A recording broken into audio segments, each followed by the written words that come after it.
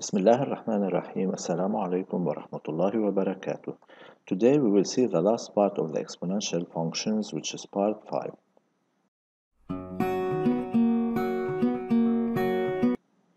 Let's begin with the first problem. F, g, and h are three functions defined as f of x is e to the power x, g of x is ln x, and h of x is e to the power minus x. And the question is to study the variations of the three functions f, g, and h, then draw the representative curves separately. Try to do it alone. Now for the first function, which is f, the limit at minus infinity is 0, and the limit at plus infinity is plus infinity, and in fact this was memorized by heart. Well, f prime of x is e to the power x. This is positive, so we can tell from here that f is strictly increasing, and this would be the table. The domain, it goes from negative infinity to positive infinity. F prime is positive, so f increases. The limit at negative infinity is 0, and the limit at positive infinity is positive infinity. So this is the table of variations of the exponential function, and this would be its graph. Remember, it has a horizontal asymptote, which is the x-axis. Now let's continue talking about g. Well, the limit at 0 plus of ln x is negative infinity, and the limit of ln x as x tends to plus infinity is plus infinity. This also was memorized by heart. Well, g prime of x is 1 over x, and 1 over x is strictly positive here, because x is always positive, it's strictly greater than 0, so g is strictly increasing. And this would be the table. The domain is 0 open plus infinity, it's shaded at 0. G prime is positive, so g is increasing. It increases from negative infinity to positive infinity. The limit at 0 plus is negative infinity, and the limit at plus infinity is positive infinity. And this would be its curve. Now we can see from here that the curve of f and the curve of g are somehow symmetric. In fact, they are symmetric with respect to the first bisector, with respect to the line with equation y equals x. Now for h, the limit at negative infinity is positive infinity, because e to the power minus infinity is e to the power plus infinity, which is plus infinity, and the limit of e to the power negative infinity is 0. Well, h prime of x, the derivative of this function, remember this is of the form e to the power u, so its derivative is u prime eu. It's negative, so h is strictly decreasing. This would be the table. The domain is from negative infinity to positive infinity. This is a decreasing function. It decreases from positive infinity to 0. The limit at negative infinity is positive infinity. It's here, and the limit at positive infinity is 0, and it's somewhere here. Well, this would be the curve.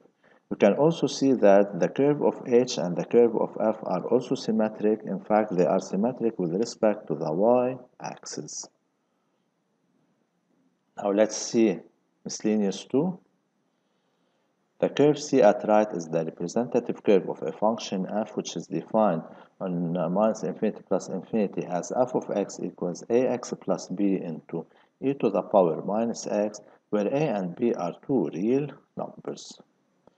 Now, a is a point whose coordinates are negative 2, 0, and b is a point whose coordinates are 0, 2, as you see here on the graph. The first part states to find the explicit form of f of x, and explicit form means we need to find f of x in terms of x. In other words, we need to find a and b. Try to do it alone. Take your time. Well, if we begin by point B, because it's easier, what do we mean by B belongs to C? This means that f of 0 is 2, and if we go back to f of x and we replace each x by 0, we get b e to the power 0 is 2, and e to the power 0 is 1, so b is 2. So from here we can tell what is b. Now for the second point, which is a negative 2, 0, from here we can also state that f of negative 2 is 0, we go back to f of x, we replace each x by negative 2, we get minus 2a plus 2e to the power 2 is 0. Well, e to the power 2 is never 0. This means that minus 2a plus 2 is 0, or a is 1. So by now I know that b is 2, a is 1. We replace them here to get the explicit form of f of x. So f of x is ax, and a is 1, so this would be x, plus b, and b is 2 from here, so this would be x plus 2 into e to the power minus x. Now the second part asks to set up the table of variations of f. Try also to do it alone. Try to benefit from the figure.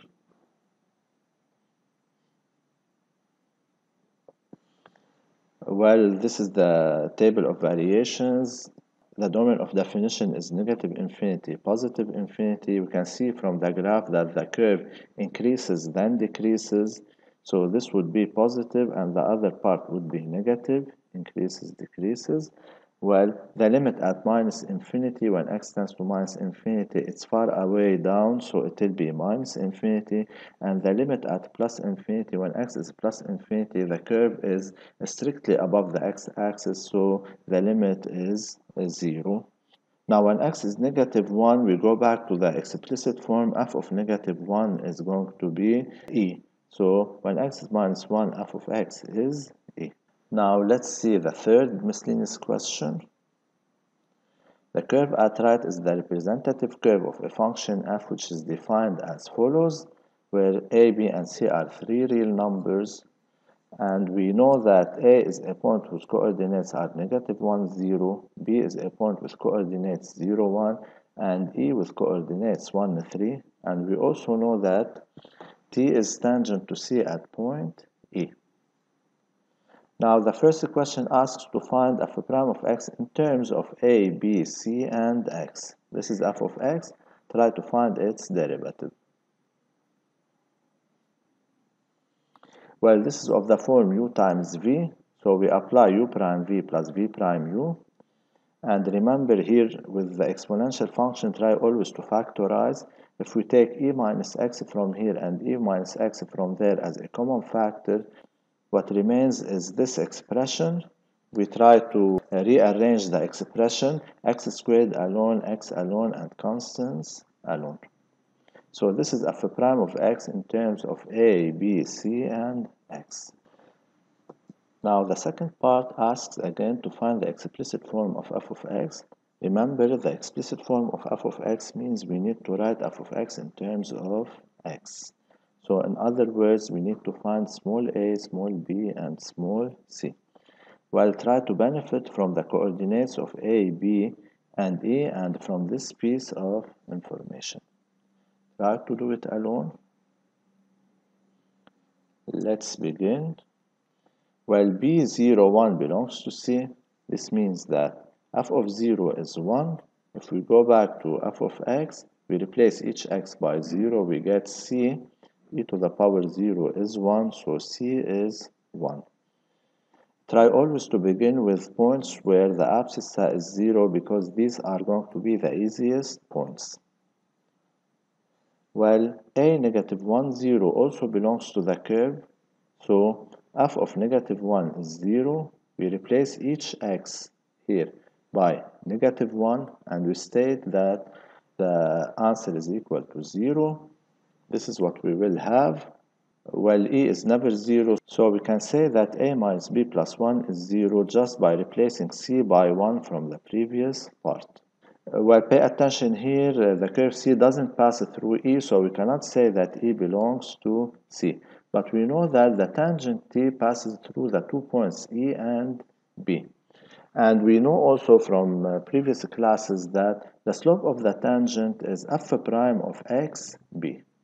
So we try first to find the slope of t, which is ye minus yb over xe minus xb, because t passes through the 2 points b and e, and just by replacing we get 2. We replace the coordinates of e and the coordinates of b here, so we get 2. Well, in this case, the slope of the tangent is nothing but f prime of xb at the point B and not at point E. Remember, we choose the point that belongs to the curve, and we know that xb is 0, so f prime of xb means f prime of 0 is going to be equal to 2. And what do we mean by f prime of 0 is 2? If we go back to f prime of x and we replace each x by 0, we get from this expression, we can state that b minus c is going to be equal to 2. But I know from the previous part that c is 1, so b minus 1 is 2 or b is 3. Now we know from the second part that a minus b plus 1 is 0. If we replace b by 3, we get a is 2. So as a conclusion, we can say that a is 2, b is 3, and c is 1. If we replace them, we get 2x squared plus 3x plus 1 e to the power minus x. Remember, we replace them in the original equation.